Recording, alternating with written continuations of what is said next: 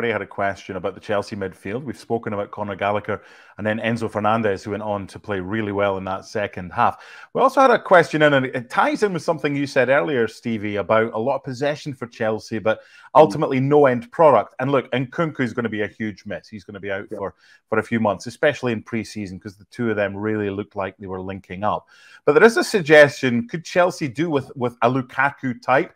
Is the door totally closed for him, or could that work with Nicolas Jackson playing off Lukaku? No, I don't know. No, Lukaku's not changing this team, I don't think. And that's really the tough part, I think, of Pochettino's job, is how is he going to get goals from this team? Because Raheem Sterling today was the Raheem Sterling of last season. Very ineffective.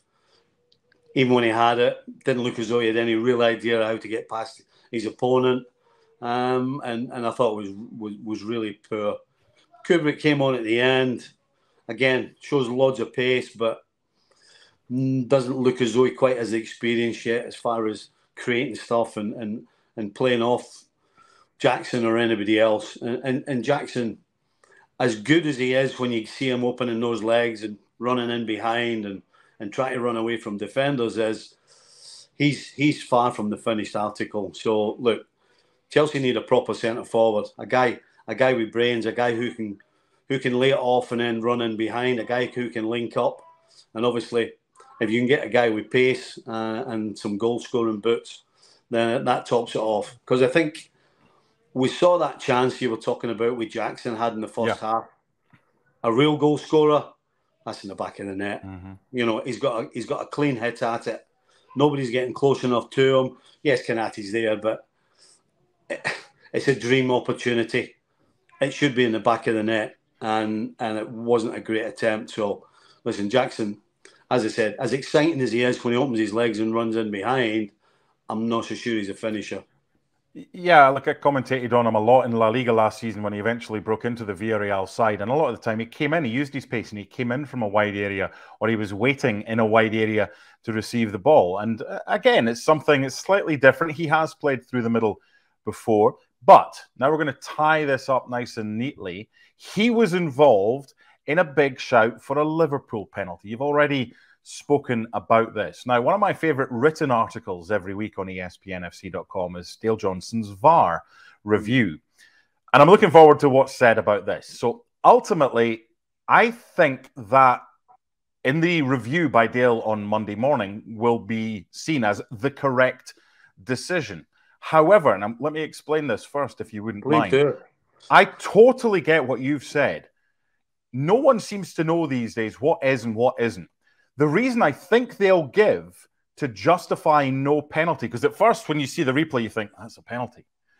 I think they're going to say that if it doesn't hit his arm, which is about here, it's going to hit his shoulder. It's going to hit another part of his body, and it's not going to go all the way through. I think that's what they're going to... I'm just trying to justify it, whether or not I think it was or it wasn't. No, you're justifying it, but you're not making it right. No, well, that's what I'm trying to say, what I think they will do. His arm's not here. His arm's not here. Where do you think it is? It's there. That's what I think they've got to decide. It's outside the width of his shoulder.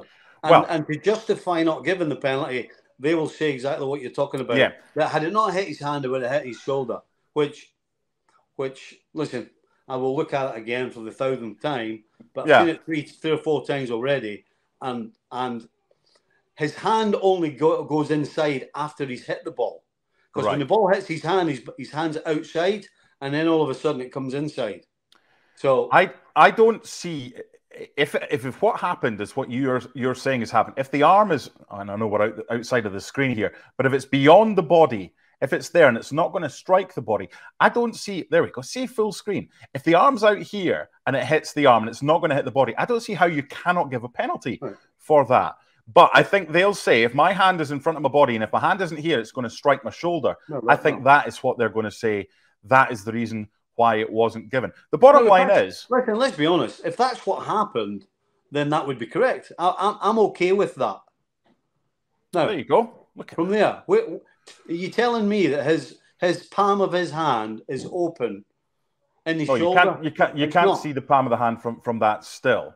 But I think what they'll say, based on that piece of evidence there, is that the arm is tucked in. Now, this is when, I mean, the whole natural, unnatural position, making yourself bigger, until you see one that's directly on. I think if it's outside your body, I don't see how you cannot give that as a penalty. But if it's tucked in, then I can see why it maybe hasn't been given. I can accept if it's inside. Right. Okay. If it's inside the width of his shoulder, I can accept.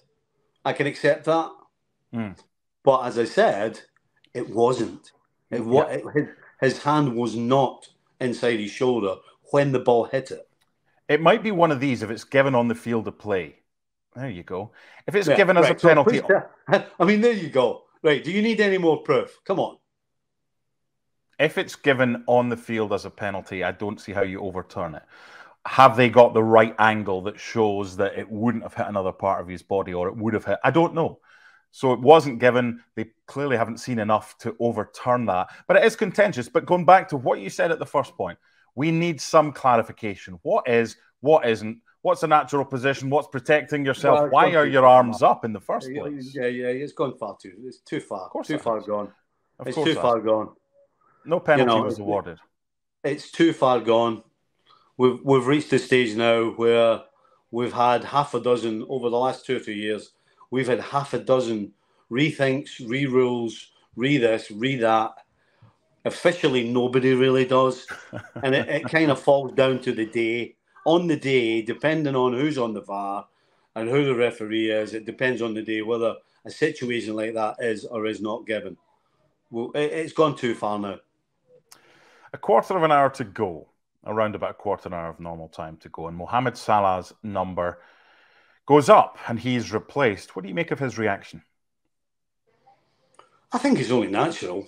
You know, when the argument for not taking Salah off is that Salah, regardless of how good or how bad he may be playing, can just do something from nothing. But that's the only argument for keeping him on. Because if he looks himself in the mirror, he can't turn around and say that he had a good game. You know, he did play a fantastic pass for the Diaz goal.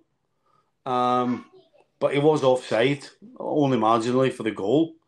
He had 2 other opportunities where he had plenty of time to set himself up. And quite frankly, the 2 attempts were pretty rotten. And if he had the ball 10 times, out of those 10 times, he probably lost it or gave it away 8 times. So as a player, if you're going to go and chat the manager's door and have a problem with getting substituted, it's very hard to have an argument when that's what you've produced. So as I said, the only reason for keeping Salah on is the fact that he is capable of creating something from nothing. I think we saw in pre-season, Stevie, with Mohamed Salah, loads of assists. He got a few goals as well, but he seems to at times be playing slightly wider, and then other times he seems to be tucked in a little bit more. An angry Salah ultimately could be bad news for Bournemouth next week, couldn't it? Yeah, absolutely. I mean, again, part of it is probably a kick up the backside as well. Nobody's immune to having a talking to. Thank you very much for watching ESPN FC on YouTube. For more highlights, analysis and exclusive content, be sure to subscribe.